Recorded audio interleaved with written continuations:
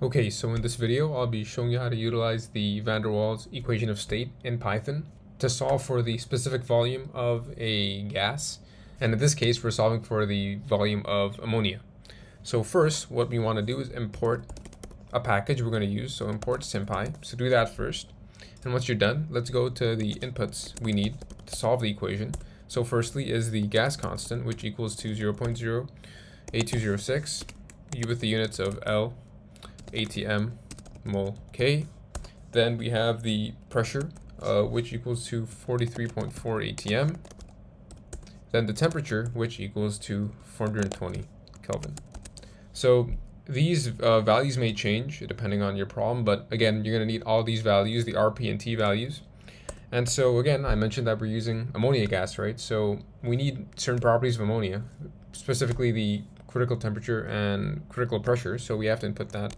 So let's put properties of ammonia, and the critical temperature of ammonia is 405.5 Kelvin, and the critical pressure of ammonia is 111.3 ATM. All right. So with that, we have the inputs necessary, and we have the properties of ammonia. We can move on to writing down the van der Waals equation of state. Let's write that down as van der Waals EOS. So if you look back at the van der Waals EOS, which looks like this, we have everything. We have RT, we have P.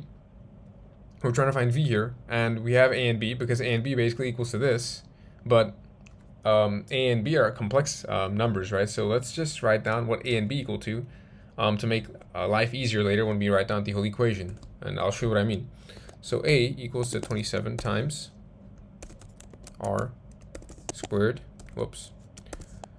times TC squared divided by PC divided by 64, and B equals to R times TC divided by 8 times PC. So this, again, A and B, I just got from here, right? A equals to this, and B equals to this. Because later on, when we want to write down this equation in Python, we don't have to write down this whole thing, but instead we can just write down A and B.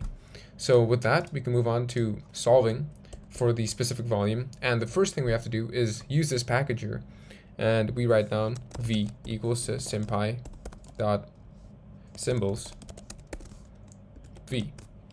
And why we do this, I'll show you very soon, but after that we can move on to writing down the whole van der Waals equation, which F, we write down as F, our function, equals to P minus R times T, capital R here, times T divided by V minus B plus A divided by V squared. And this here is the EOS equation. But so let's look at the EOS, right? P, in this case, I moved P to the other side, so we end up getting something like this, right? P minus RT over, so it's the same thing here, but you just move P to the other side. Well, sorry, you move everything else to the other side. And yeah, you isolate everything and it equals to 0, such that, you know, like when you're solving for any variable and you set the other side equals to 0, you can just move things around and you can solve for the missing variable, right? So that's what we're doing here. And basically, again, as I've mentioned, we have to do V equals SymPy.symbols V, because in this case, Python acknowledges V as the symbol or the letter V here, and so that we're solving for the letter V, which equals to our V. So it's a bit funky, but that's how it works. And so we have to do this step, and eventually with this, we've written our equation, our EOS. We can just solve for the specific volume using one last line of code, which is print.sympy.solve FV.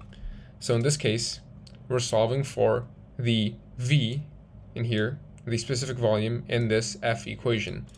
So if we do that and we print, we get these values here. And again, if you remember, the van der Waals equation is what? It's a cubic equation, right? So when you solve for the roots of that equation, you should get 3 roots, right?